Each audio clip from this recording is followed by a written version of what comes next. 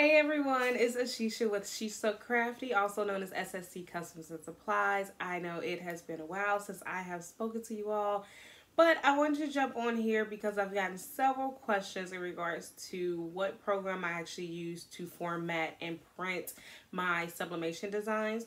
And so I decided to do a quick but thorough video on how I actually format as well as print my designs through Silhouette Studios.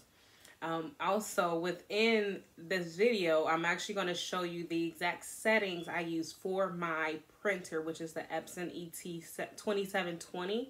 So if you have that printer and you're wondering what settings am I supposed to put on to get the best print, I am going to show you that in this quick tutorial.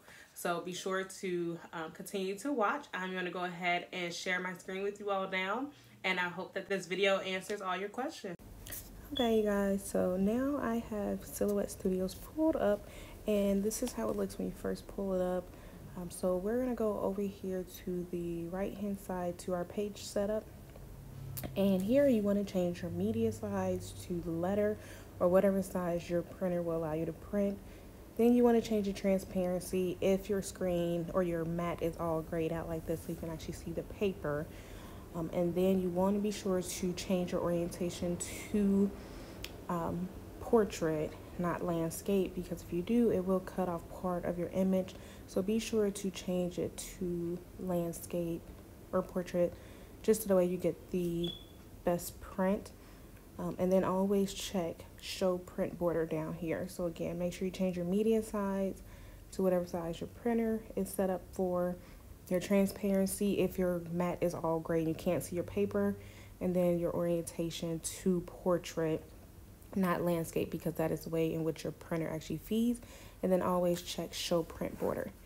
Then we're going to go up here to file and merge and actually input your design that you want to apply or print out for your actual sublimation tumbler. And mine here is set at 50 by 50 inches, so I'm going to change it to the exact size of my actual tumbler. And remember to always, always, always check or measure your tumblers.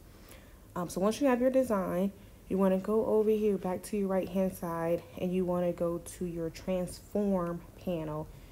Click on that, and then go up to where it says rotate, or it has a little back arrow, and just click the rotate button.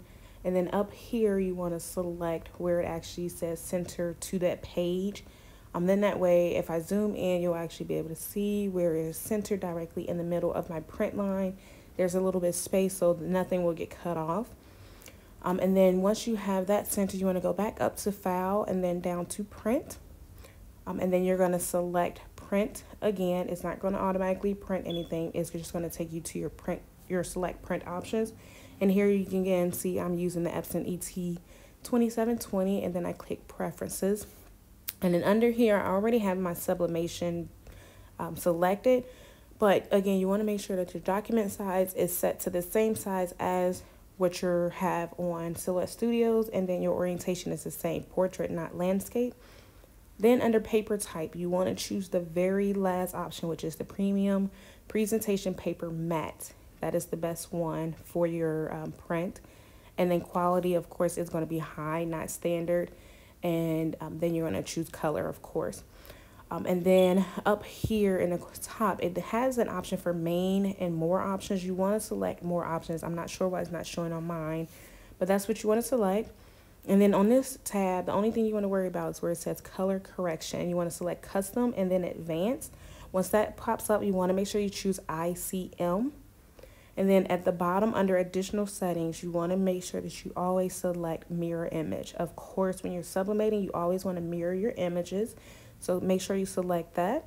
And then if you go up here to add or remove presets, it'll allow you to actually save these exact settings under whatever you want to name it. So under name, you can just type in sublimation, sublimation settings, whatever the case may be. And then you want to go down to where it says save. And then once you save it, you'll actually see, once you select it, what your current settings are versus what you just registered it to be down here at the bottom.